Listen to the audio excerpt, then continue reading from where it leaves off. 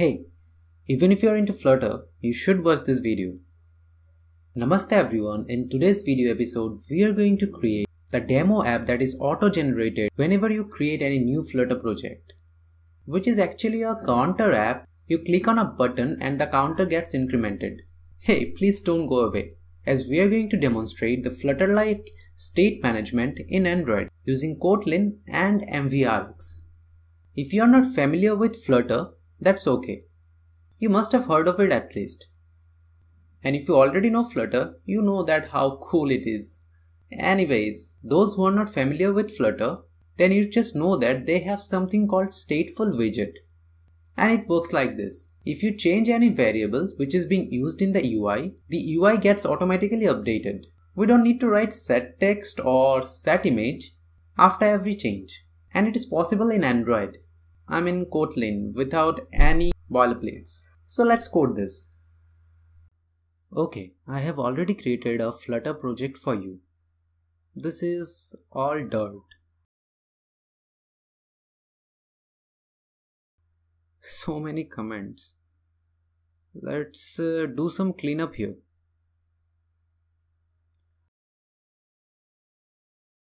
Okay, it looks much cleaner. Let's run and check the app. And there we go. This is the app that we are going to recreate today. It is pretty simple. You click on this fab and the counter will increment. So let's quickly create a new project in Android Studio.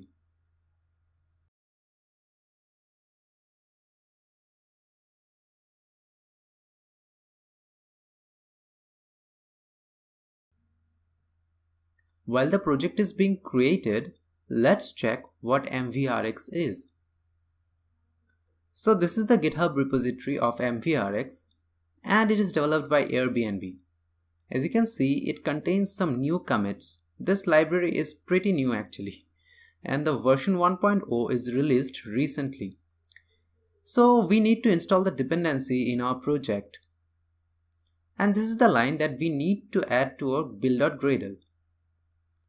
So build.gradle is like the pubspec.yml file which manages the dependency for you, for especially in the Flutter project. Okay, so let's copy and add this line.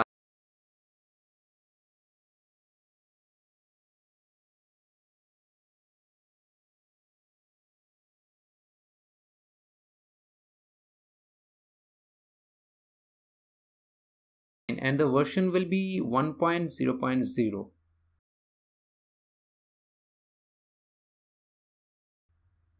Great, sync now. So let's create a fragment now. Think of it like a new screen which we are going to glue it to our activity.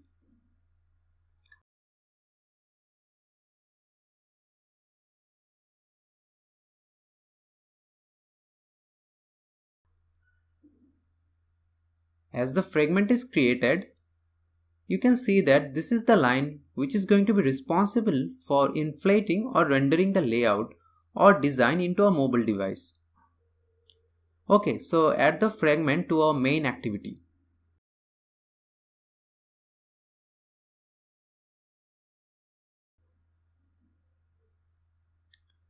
It has this floating action button and some text in the middle and app bar or action bar sort of things on top.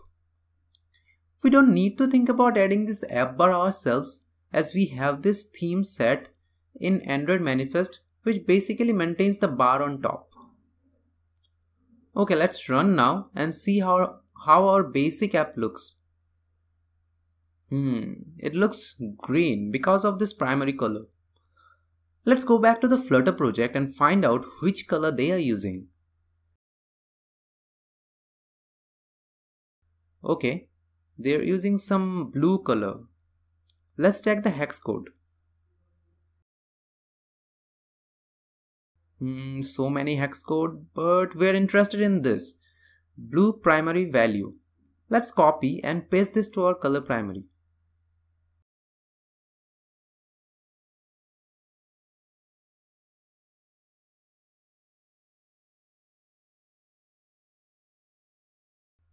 Actually, let's change every color to this. And for color primary dark, choose a dark variant.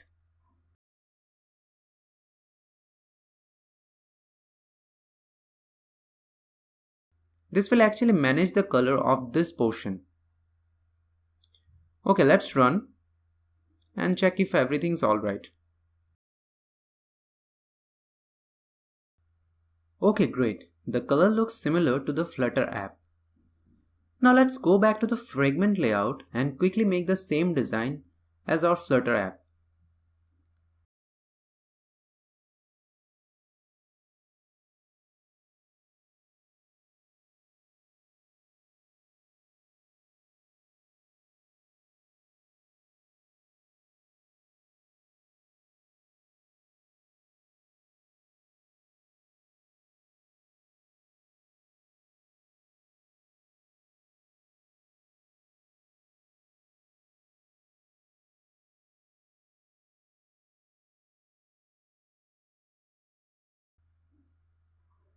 So now the design is done. Let's run the app and check how it looks. Pretty awesome. So try to write some code which is going to make our feature possible. Override the method onViewCreated in our fragment. Use a click listener on our fab.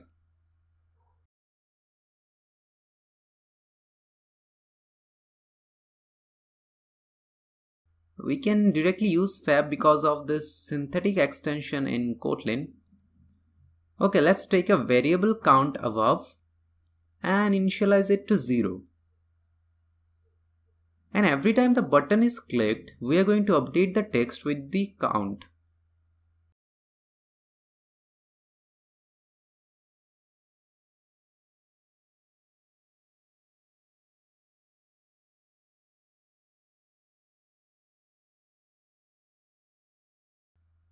So this is pure string interpolation that we can do inside Dirt as well.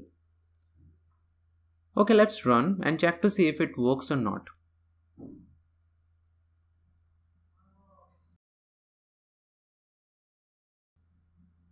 And it looks like it works. Let's go back to the Flutter project. They have this stateful widget and a state. Inside that, the counter is getting incremented. And this is the floating action button, which has this onPressed parameter which takes this increment counter method, and this method calls the setState and increments the counter. And if the counter is modified, the build method gets called again, that in turn shows the updated counter to the UI. Okay, now that we understand what's going on, let's go back to our project and add a state on top. This is going to be data class, which is nothing but contains the getters, setters, hash code, everything without writing any boilerplates. Yeah, Kotlin is cool. So this is going to contain the count variable and initially set the count to 0. And it is going to extend MvRx state. Let's create one more class which is going to be our ViewModel. If you are familiar with new architecture components, you must know that what a ViewModel is. Even if you have no idea, that's okay. Just follow me along.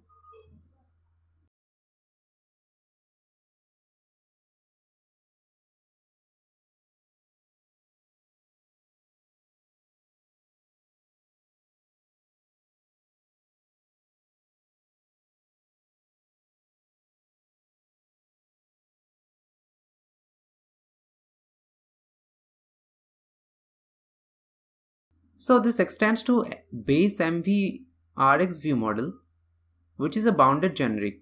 So it accepts only MvRx state. In this case, we are going to pass our main fragment state, which is nothing but a MvRx state. And in the constructor, also it takes a MvRx state.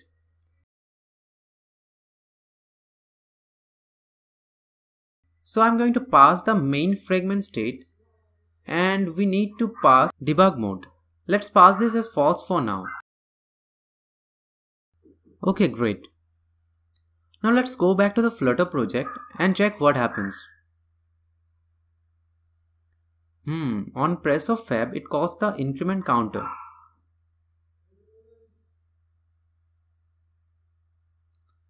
Great, let's write increment counter method in our ViewModel.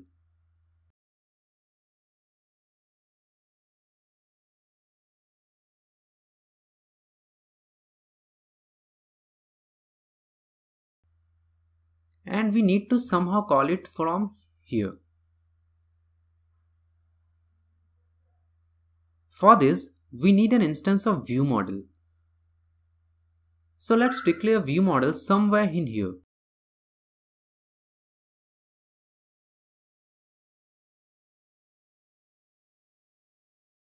Main fragment ViewModel takes an instance of main fragment state, and we don't need to pass in the value of counter as it has the default value of 0. So we need to set the updated count somehow in the text view whenever the increment count method is called. Because it extends base MvRx ViewModel, we have access to the method called setState. So setState here takes a reducer. As per the MvRx creators, if you are familiar with React and Redux, then you will get it. I'm not familiar with React, so all I can see here is that it takes a function which receives and return the same type of object. And the S here is nothing but a MvRx state that you have previously seen. Okay, so we have full access to our main fragment state in here. So what we are going to do is copy the state with a different count, which is current state's count plus 1.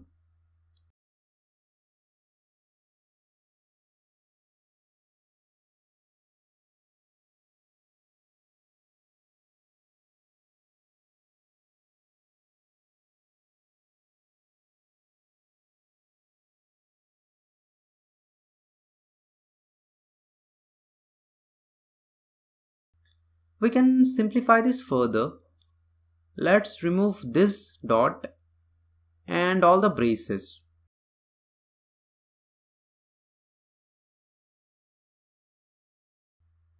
Looks much better.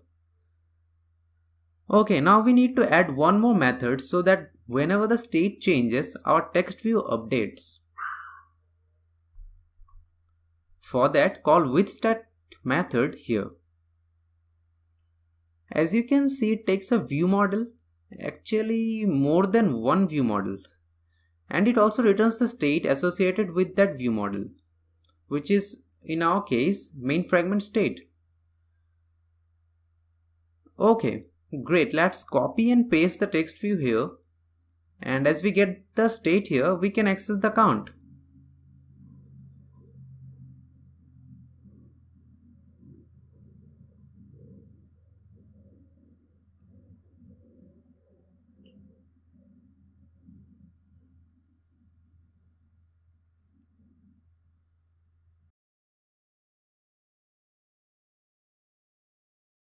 So what happens here, whenever we click on the fab, it invokes the increment count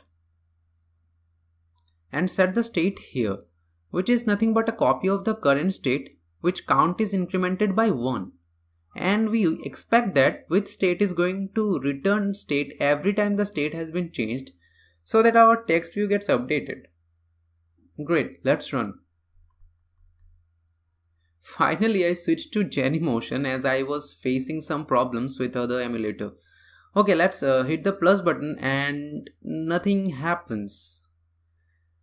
There is one more step required, which is we need to extend to view base MvRx fragment.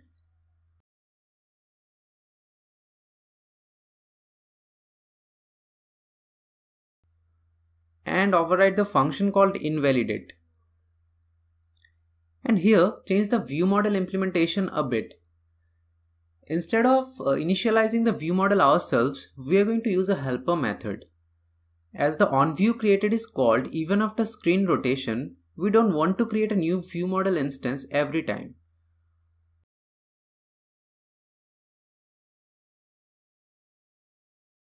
One more step is left there. Just copy and paste the WithState method here inside the invalidate. Great, let's run. Click on the plus button and there we go. It increments. Let's do one more test. Rotate the screen. And voila, our data remains the same. We didn't need to add anything inside the bundle and restore it. Just like Flutter, we didn't need to add any additional code to maintain the configuration change. Okay, before you go, I have a challenge for you to write an app using MvRx and announce it on Instagram or Twitter using hashtag #AmroidDroidChallenge. And don't forget to mention @AmroidDroid. I'll feature the first 3 participants on all our social pages. This app can be as simple as a dummy login screen or as complex as Instagram. It's up to you. If you want to learn more about MvRx, then you can watch the video series of MvRx Fundamentals on caster.io. This course is made by Gabriel Peal, the creator of MvRx, I guess. I'll put the links on the description of this video. And MvRx is based on RxJava. And if you want to learn anything, actually everything about RxJava, we've got an ongoing series for that, where we upload bite-sized episodes of RxJava every week. The link is on the card and the description of this video. So if you have any doubt regarding today's video, then you can discuss me in the comments below or any of my social handles, as I am also new to MvRx. And if you liked this video, don't forget to hit that like and subscribe button, because it motivates me to create great contents in future. So it's me here signing off. Thank you for stopping by. See you later.